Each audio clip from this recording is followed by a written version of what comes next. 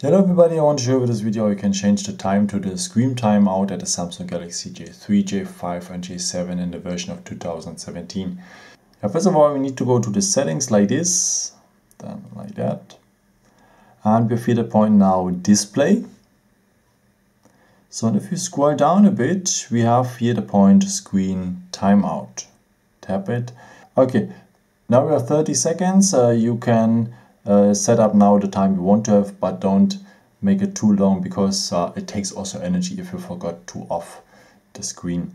And yeah, 30 seconds sometimes is a bit too less, may take 1 minute if you feel that it's too less, or at maximum 2 minutes, not longer.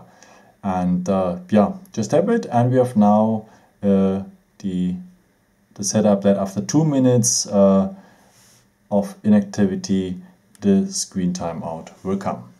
Thank you so much for watching this video. I hope I could help you with it. And yeah, if you want, you can leave me a nice comment or give me a thumbs up. It would be very helpful for more videos. Thank you so much for. And yeah, I've created also some other videos if you're interested in them. Just subscribe me. It would be a pleasure to see you again. And maybe until next time. Ciao.